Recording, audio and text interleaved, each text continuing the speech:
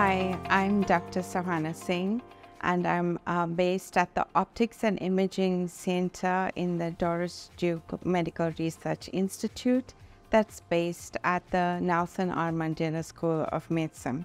We fall under the College of Health Sciences, and I'm a senior technician at the center. I'm responsible for teaching of the technical aspects in most of our postgraduate research projects. I also am responsible for much of the histological teaching.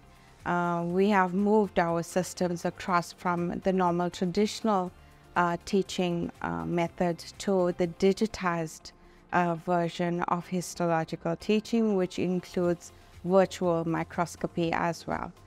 In our unit, we have several different techniques that we do teach our students, which include bioplex immunohistochemistry, electron microscopy, light microscopy, fluorescence microscopy, confocal as well.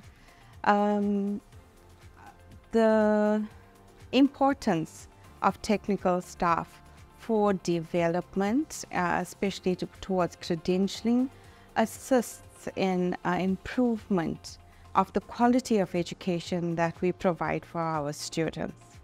It's imperative for staff to continuously develop themselves. My area of research involves the angiotensin-aldosterone system, the renin-angiotensin-aldosterone system, with regards to preeclampsia, comorbid with HIV.